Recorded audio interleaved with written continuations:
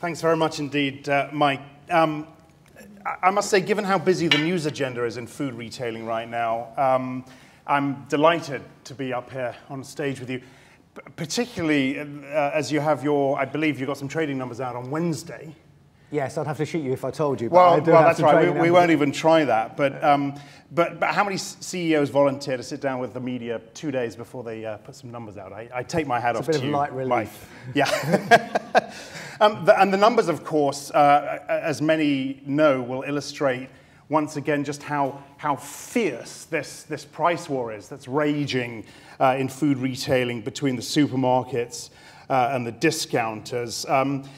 Yes, we won't delve into what those numbers might look like, but hopefully we'll get, as we address the sustainability issue, hopefully we'll get a little bit of an insight into consumer confidence stats and something on food price inflation, because you've said quite a few things about that. But of course tonight, as we've heard from Jim and indeed from Mike, it's about sustainability strategy, the extent to which things have changed since the Going Naked event in 2012. It was a brave move, as Jim said, by the company to do it then.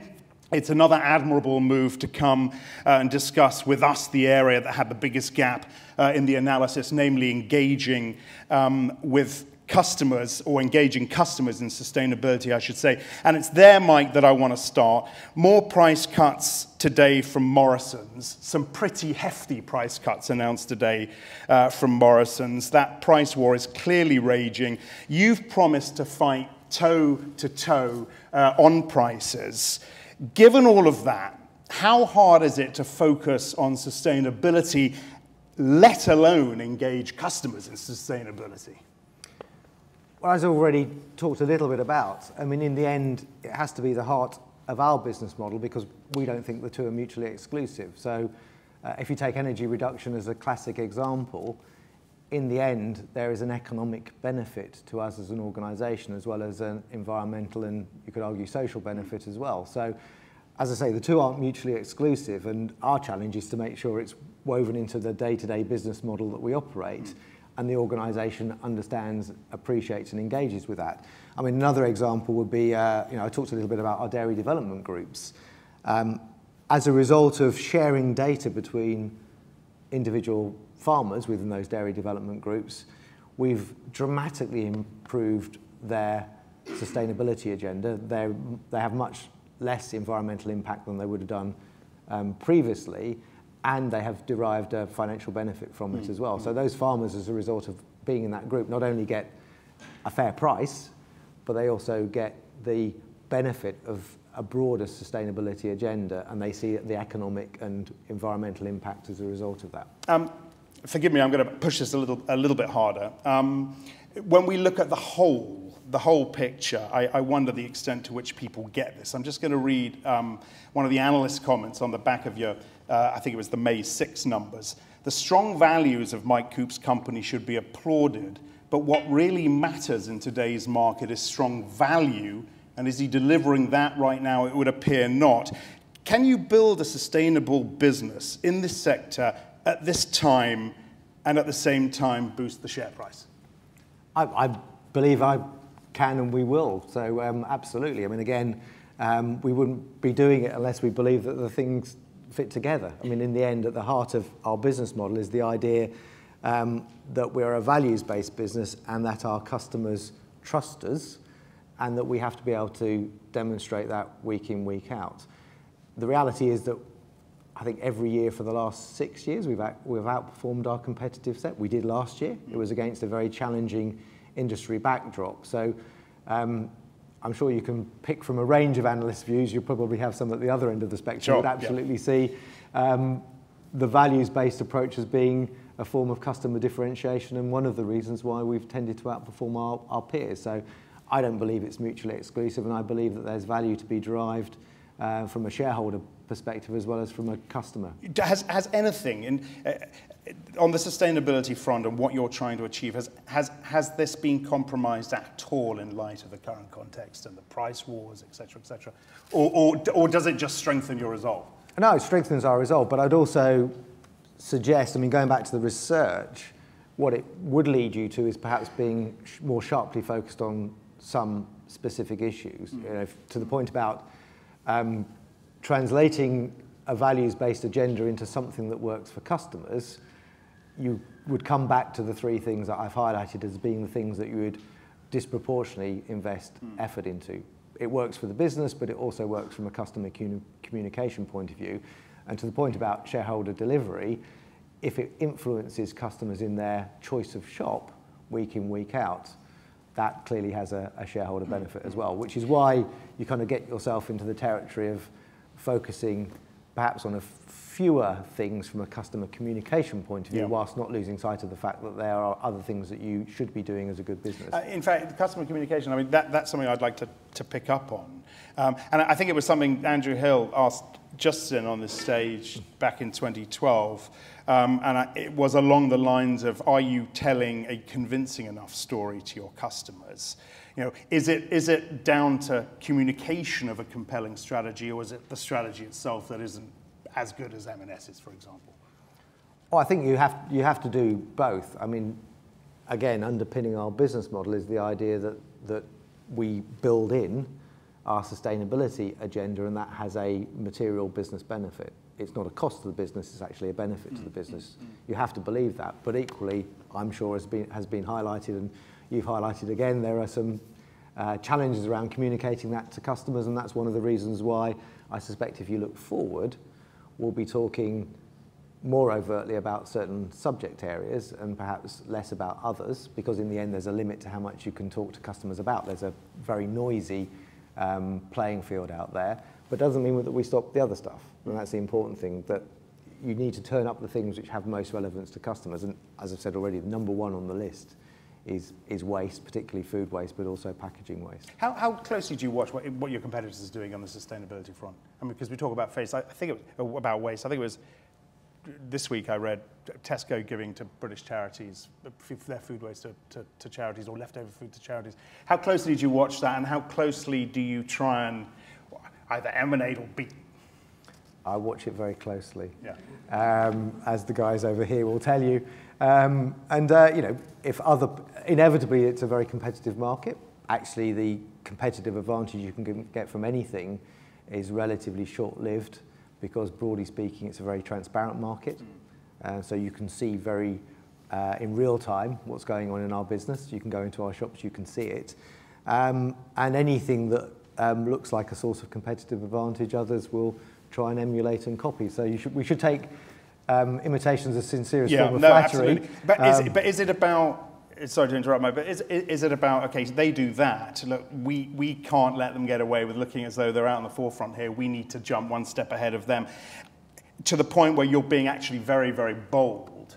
And then it brings into question how bold you can be with customers before you start alienating them. Yeah, I mean, I'm a very firm advocate of making sure that you do the do. Anybody can talk the talk, and there have been many examples where we've seen people do that. But we have to be able to demonstrate, well, first of all, we have to be sure of our ground. We have to be able to talk from a position of authority in terms of understanding the underlying issue. And there are many issues which get miscommunicated, and we've seen the results of that in many territories. But then we have to be able to translate that into the day-to-day machinations of a very large and sometimes quite complex business. So I wouldn't be an advocate of putting stuff out there for the sake of putting it out there, because I just think that makes you a hostage to fortune. And in the end, if you have a brand that's built on trust, you have to be able to demonstrate, you have to be held to account for delivering against the promises that you make. And whether you look at businesses or indeed at the political arena, you can see the way that customers, the population more generally, get disengaged from businesses that aren't able to deliver on the promises that they make. No, absolutely. And then, of course, there's that other part, which is, well, you tell me, but business is getting a little bit too preachy when people are time-pressed or at a very sensitive time in this sector. How much of a danger is that? Oh, there's definitely, you know, the language you use and the tonality of what you say, and the importance of using your words, not preaching. It is important. I mean, it is important that we get the tonality right. But interestingly, again, the tonality depends on customers. So thinking quite carefully about, as we look forward, how we might engage different groups of customers in different topic areas, or perhaps talk to them in slightly different ways, because the way that we might engage with my mother, just to use the example, versus engaging with my daughter are dramatically different. Yeah. You know, my mother can barely use a mobile phone. My daughter is never off hers. And you know, that world is very different. So we have to think quite carefully about how we engage with our customer base in a personalised way, but on a broad spectrum. And I'd like to get a little bit of insight, if we could, into how that's going. On the back of your survey, which you referenced as well, Judith Batchelor, Director of Brand, says, how can we understand customer values better than anyone else? I'm interested in that and how you think you can, and and to what extent you see that as an area of competitive advantage. Well, we definitely see it as an area of competitive advantage, and as a brand that's existed for not far off 150 years, we think it's one of the things which runs through our DNA, and our customers expect us to do. They expect, they trust us to do the right thing. In fact, Judith is just over there, so I might ask her to answer the question in a minute on the back of this. But in the end, our knowledge, and you know, take supply chains as an example, I think we know our supply chains better than our competitors because we invest a lot of time into it. We've engaged our farmer groups, and we believe that the linkage between what we do, what they do, and the bits in between are better than any of our competitors. In the environmental agenda, you know, the amount of effort that our teams have gone into looking at how they can reduce energy consumption, you know, as I've said already, a lot of these things can be copied, but you need to be constantly challenging yourself to think about how you can step these things on. So, you know, we've got solar panels on the roof of many of our stores. You know, we've invested in you know, anaerobic digestion technology to run some of our shops. In fact, one of our shops is off the grid now and is actually run entirely from electricity produced by food waste. So, you know, there are plenty of examples in our business where we're pushing the boundaries, we're challenging ourselves constantly, but it always has to be grounded, you know, always has to be on the basis of something which ultimately will deliver something to our customers or to our business. You mentioned food waste. Let's pick up on the back of that. How are you surprised, shocked, saddened by, in any way, by the way in which those values have changed? You mentioned, what was it, the 70%, in terms of food waste, 70% saying it's very important for the family and for the home. Only 2% thought of the environment in the whole food waste debate. Does that number shock you? Not really, because in my experience, and I've kind of outlined it a little bit from a business context as well, you have to find things which are in the sweet spots where customers derive what they see as a benefit to them, and in that particular case it's a financial benefit, which then has an impact on the sustainability agenda, either on their world or the world more generally. But it doesn't stop you doing, the important thing is it doesn't stop you doing the right thing. So no. Just because fair to employees falls down the list, we should still seek to do the right things as far as our employees are concerned. But it does imply a pretty weak demand pull for much of the sustainability program, right? And I just wonder how you square that circle. Well, I think that's a fair point. I mean, in the end, if you ask customers to articulate why they shop in a large grocery store like Sainsbury's, they would talk about value, and particularly quality and price as the single biggest factors. And then there is a tail of other issues that they'll relate to. Interestingly, for individual customers, there will be specific things which spike, which is one of the reasons why you need to cover a reasonably broad agenda. But if you take it back to the things which are most likely to influence where customers shop, the top three, waste, British sourcing, being fair to farmers, come through time and time again. Doesn't mean you stop doing the other stuff, but those are the things, if you want to communicate to customers, that are most likely to have resonance with them. So just back to this point, what we're going to see from Sainsbury's on the back of your research and understanding, or trying to understand customer values, what can we expect to see from Sainsbury's that might make us sit back and think, wow, these guys really are ahead of the game? You have to wait and see. No, I'm not going to Come on, preempt. can you give us a little bit of a clue here? No. No? Well, no, I mean, we're working to, I mean, we come to the sort of halfway point of our 20 by 20 programme. There's quite a few initiatives that we've actually completed. So there are things that we can say we've done and we can move on from. There are some that actually, with the benefit of hindsight, either need to be changed or perhaps won't get finished in the kind of timescales we're talking about. And the piece of work that we're doing currently on the back of the research and on thinking about our business model in the future is how we develop our 20 by 20 programme for the remainder of this decade. I suspect we'll talk more fulsomely about some of the things. But things can be expected to change pretty quickly. Yeah, I mean, it's not as if there aren't things constantly going on in our business on a day-to-day basis. So the Google Food Rescue app, as an example, is something that has only been in the business for 6 months. So it's a relatively recent innovation, and I'm sure that you'll see other things come through in the fullness of time. I don't want to get too carried away at this point. Back to the bigger picture. I've sat on this stage a few times now. I've often talked about the importance of this coming from the top, and it clearly comes from the top at Sainsbury's. It clearly comes from the top at companies like Unilever as well. Is sustainability and to what extent is sustainability and CSR a common conversation now in your board meetings? Is it a tough sell to John Rogers? John Rogers is our CFO, by the way, so yes, sorry. He's the master of coin in our business.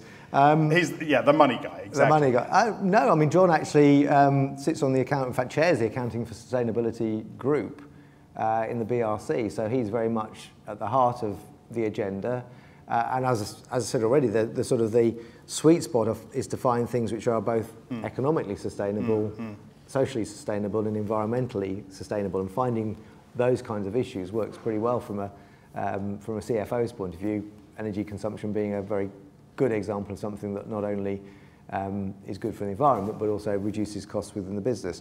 And to your point about engaging in the business more widely, each one of our CSR values, each one of the core values of the business is chaired by one of the operating board directors, and we report regularly, and we have a regular steering group which I chair and they engage in, and it's also, unlike I suspect quite a few PLCs, a separate committee. So we also have one of our NEDs who oversees what we do, one of our non-exec directors who oversees what we do on a week-to-week, day-to-day basis. So it absolutely not only sits at the operating board agenda level, but it also sits at the PLC board as well, which is, I suspect, not universal within the FTSE. But things must, and I know you don't want to speak for John, but things must be getting tougher in his position, batting back the short-term institutional investors, for example, in the business, who may frown a little bit on the sort of return, how long it takes to get a return on this sort of investment. Yeah, interestingly, I spend a reasonable amount of my time engaged with our shareholders, and you get a slightly different picture than you do from perhaps some of the analysts. I mean, the analysts are there to sell shares. The investors are the ones that buy the shares, and clearly the ones that buy our shares are engaged in the idea that the values base of the business is important from a customer point of view and ultimately will deliver shareholder value. So I don't think there's a disjoint between how our CFO might view it, how our shareholders might view it. There may be a disjoint about how some of the analysts might view it, but then to some extent it's their job to be questioning. There's a certain amount of dissonance. So I don't see that there's a disjoint. I'm not sure if you had John Rogers up here. I think he's actually spoken at one of these events or in the past, so I suspect if you had him up here, he would say the same thing as I do. It doesn't get away from the fact that as a business we have to challenge everything that we do, of course, and we have to think quite carefully about how we invest our resources, and in the end, broadly speaking, that comes back to money. So all the time we have to think about how we prioritise, but we see it as part of the fundamental business model that we run. I guess let me ask the big question like this: Is sustainability inevitably a cost? Because there's almost a connotation of generosity when we speak about sustainability, or at least with my layperson's hat on, that's what it seems like. Is it inevitably a cost? Will it always be a cost? Does it have to be? I know I would completely diametrically opposite to the way you might have characterised it. So if we take food waste in its broadest sense, there's a huge economic cost to food waste. And in our business, we would benefit from reducing our food waste financially, as well as benefit the supply chains that serve us. Equally, at the other end of the spectrum, waste in its general sense has a value. I think currently packaging waste is worth £400 a tonne. So if you can harvest that value, as well as being part of thinking about a sustainable supply chain, it has, again, an potential economic to the business, benefit to the business. So there are things that we do that have a perceived customer benefit, there's no doubt about that, and then you have to think about it in the context of marketing to customers more generally, but there are many, many things that we can do in this space that have an economic business benefit to our business at both ends of the supply chain. And do you think all the chief executives of the food retailers see it like that? I don't know, you'd have to ask them. I hope not, just in case they notice. So. I want to ask you about the ASA challenge, and let me just quickly lay this out for those who don't know, and correct me, Mike, if I'm wrong, but in 2013 you complained that a Tesco price comparison campaign ignored provenance issues that are important to customers, fair trade versus non-fair trade, etc., sustainably sourced food versus not. The complaint to the ASA was rejected. The High Court review didn't succeed either. Before I ask you, actually, what that meant to Sainsbury's and what it meant to you personally, I wouldn't mind just get a real quick show of hands for those people who read about this, and I'm sure most of you did.